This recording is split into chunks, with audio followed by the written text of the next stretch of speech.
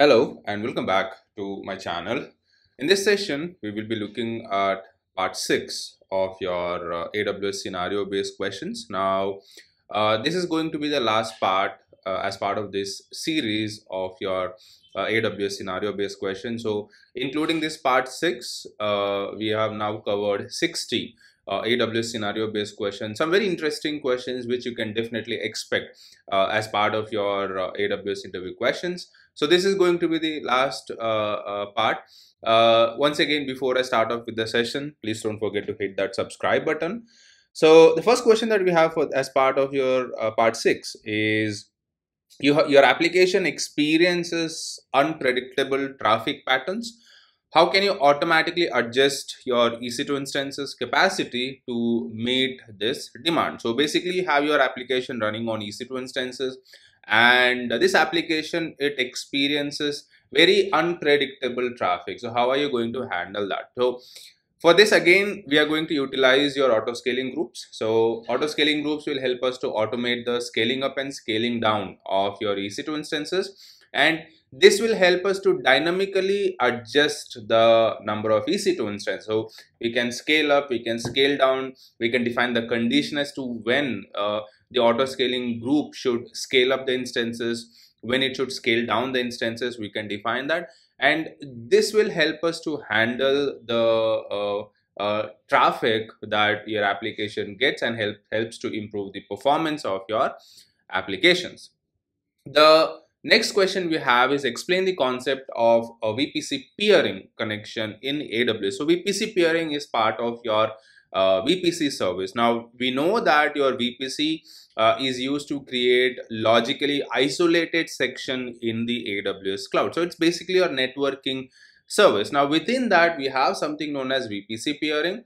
Now there are cases where you might end up working with multiple VPCs, like more than two VPCs. Now by default, the two VPCs, they are isolated from each other. One VPC cannot talk to another VPC. So let's say, for example, I'll go to my VPC service over here, and by default you'll have one VPC. But if you have created one more VPC, so let's say we have two VPCs in the AWS account. Now, by default, what happens is the resources that we have running in these two VPCs, they cannot talk to each other. So let's say, for example, I have one EC2 instance that is running in the default VPC, and then I have one EC2 instance running in the custom VPC. Now by default, there's no communication between these two instances. Now if you want the traffic to flow between these two VPCs, we make use of your peering connection. So peering connections is mainly used to establish a communication between two VPCs. So like let's say VPC 1 and VPC 2. So if you want to establish the communication between these two VPCs and allow the traffic from VPC 1 to VPC 2 or vice versa, we can make use of your VPC peering for that. So this mainly helps the communication between the two VPCs as if they were on the same network while still maintaining the network isolation. The next question we have is your organization has a strict policy on data retention and wants to archive the data in a cost-effective manner. Which AWS service can help us with data archiving? Now in AWS, whenever we talk about your data archiving, the service that we have is Amazon Glacier. Okay, so S3 Glacier. So that's the service which helps us with data archival. So this provides us a secure and cost-effective data archiving process, and this also gives you a long-term backup solution. So maybe you want to store the data for years together, 3 years, 4 years, 5 years, whatever it is, we can make use of your Amazon Glacier. So this Amazon Glacier, it makes use of your tape drives, and that is where cost is much lesser when compared to using the other options in S3 like your standard or standard IA. So whenever we talk about your data backup or data archiving, we can make use of your Amazon Glacier for that. The next question we have is you want to automate server configuration management and ensure consistency across your EC2 instances. Now, which service can we use in AWS? So let's say we have 10 EC2 instances. Now we want to maintain the consistency, maybe some configurations or applications or any packages. So we want to maintain the consistency across these instances. Now what can we use for that? So for this, we can make use of your systems manager service, which allows us to automate your server configuration, your patching, and many more tasks. So if you go to the systems manager service, and if you look at this, it gives us lots of options. So it's a very powerful service, I would say. So we can use this for change manager, your state manager, session manager, patch manager. So it gives you various options. So we can use this to automate your server configuration management, patching your servers, or maintaining any compliance. And this will ensure we are maintaining consistency and security across your EC2 instances. So even if you have, like, let's say 100 servers, we can manage those servers from your systems manager very easily. The next question we have is, your organization needs to establish secure and private connectivity between AWS and remote networks such as branch offices, which AWS service can help with. So here basically we are again talking about multiple networks, and what can we use in AWS to basically establish a connectivity between these various networks and also maintain security. Now for this, we can leverage the VPN services that we have in AWS. So if you go to the VPC service, here we should be able to see your VPN services. So let me see. So here, this one, the VPN services that you can see here, we can utilize this to establish a connectivity across multiple networks, and then also make sure they are secure. So we can make use of your site-to-site VPN and AWS client VPN, and this will ensure that the connectivity is established across various networks, and also they are secure. So the security is also taken care of. So these connectivity options can be utilized for connecting remote networks with the AWS network. The next question we have is, you want to ensure that your EC2 instances have secure and timely access to credentials and configurations. How can you achieve this? So for this, again, we can make use of your systems manager, and under this systems manager, we have this option called parameter store. So we can use this to store all of our parameters. It can be anything, sensitive data or any plain text, anything you want to keep, we can maintain that in this parameter store. And this will help us to store and manage your credentials, your configuration details, or any information securely, making it easily available to your EC2 instances. So once that information is stored in the parameter store, we can start calling that from the EC2 instance. The next question we have is, your application relies on relational database with complex queries.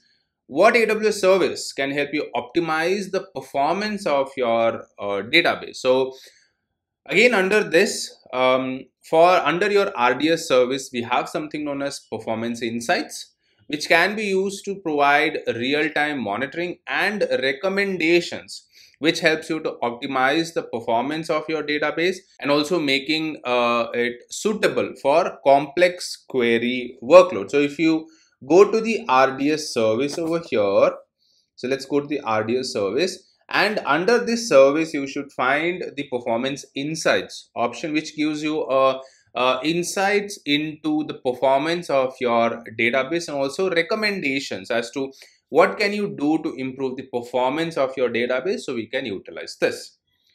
The next question we have is, you need to implement a disaster recovery solution for your on-premises data center. Which service can you use in AWS? So we want to set up a DR for your on-premises data center. So AWS disaster recovery services such as AWS Backup and AWS Storage Gateway. So this provides us with a disaster recovery option, which can be used to implement a DR setup for your on-premises data center and the data that you have. So if you let's look at the different services. So you can make use of your storage gateway for this. We can also implement your backup, the AWS backup that we have. We can use this to maintain the different backups of your data. The next question you have is you want to implement a serverless architecture to process data from IoT devices, which AWS service can help you with real-time data processing. Now, AWS IoT Core and AWS Lambda service can be used to process your real-time data from any of your IoT devices, and this provides you a serverless architecture. So we can implement your IoT Core. So if you go to the IoT services, the Internet of Things services, so here we can see your IoT core, and then we can also make use of your Lambda service, the AWS Lambda service. So we can use these two services together, which provides us a serverless architecture and also process huge amount of data with efficiency.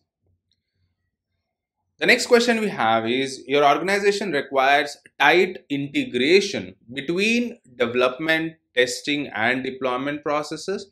Now, which AWS service can help you achieve continuous integration and continuous deployment? So basically, the CI/CD setup. So what services we can use in AWS to set up the CI/CD pipeline? Now in AWS, we have services like Code Pipeline and Code Deploy, which can be used to set up your CI/CD, and this helps you to automate and streamline your development and deployment process in AWS. So AWS has its own set of CI/CD tool, so we can use your Code Pipeline, we can use Code Commit as part of your repository, we can use your Code Deploy to automate your deployment. So we can utilize these services to set up your CI/CD process on AWS by making use of the services provided by AWS, right? So that's about the questions that I have as part of your part 6. So once again, this is the last part I have as part of this AWS scenario based question series. And again, we have covered 60 very interesting scenario based questions that you can definitely expect as part of your interview process. And if you really find this helpful, please like this and share. And if there's any feedback, please leave it in the comment section. Would really appreciate that. That's all I have for this session. Thank you. Once again, before you leave, please don't forget to hit the subscribe button. And if you like the video, leave a like and please share the video.